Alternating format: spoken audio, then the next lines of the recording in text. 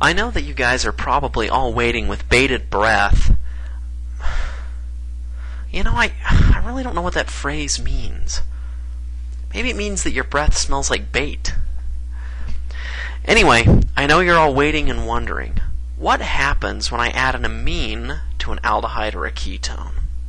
Well, wait no longer, for here is the answer. When added to aldehydes or ketones, amines form this type of compound, which are called imines, with the letter I at the beginning. If you're wondering what the mechanism of imine formation is, then look no further than this crazy blankety-blank slide, which I lifted from your book. I could talk you through it, but I have better things to do, like actually teach you something important. The point is, if you react an aldehyde or a ketone with an amine, it forms an imine. And what in the world can we do with an imine? Well, you'll see that the imine in this diagram is shown here.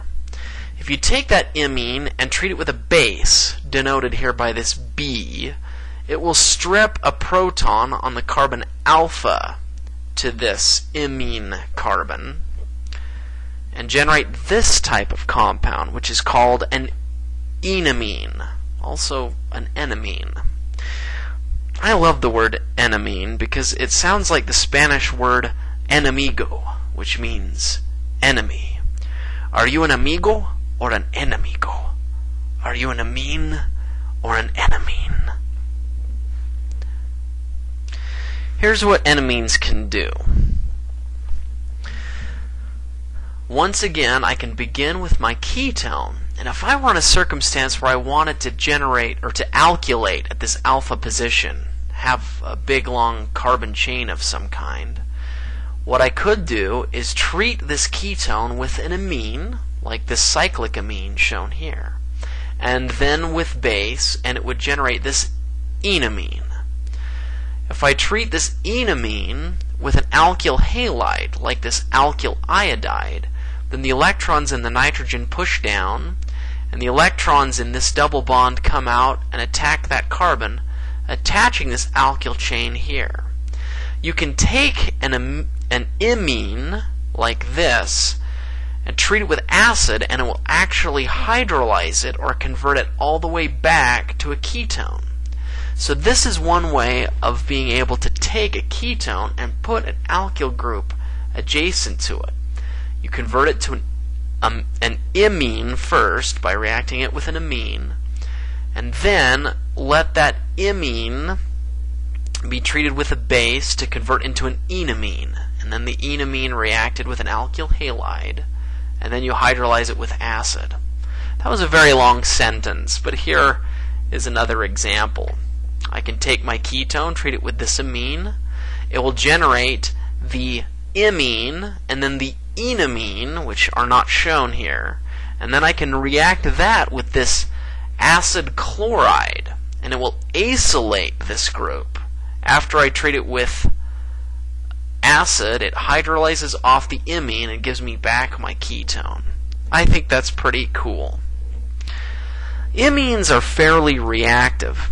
Hence, there are a lot of useful things you can do with them.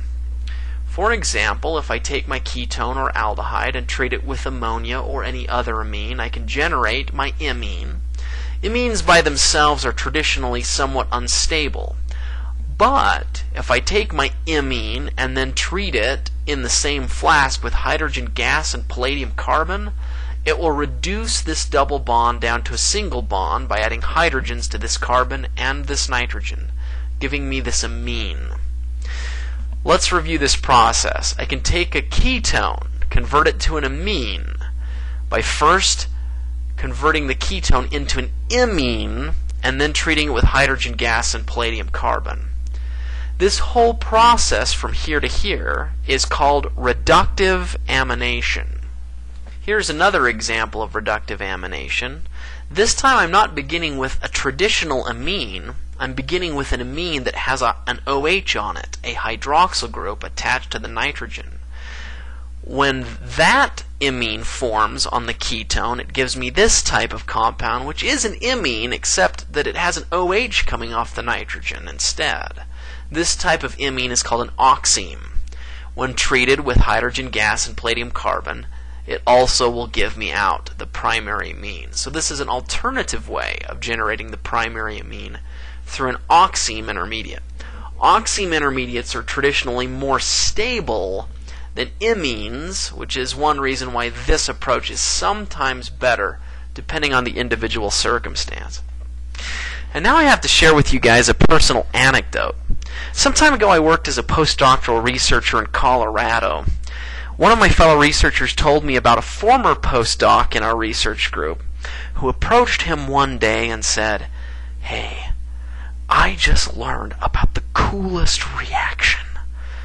It's called reductive amination." Now this story is humorous to me because here was a guy who had a PhD in organic chemistry and had never heard of reductive amination before. And this is a reaction that we teach college sophomores. When I heard that story for the first time, I began to suspect that this guy might have received his PhD from one of those coin-operated claw machine games.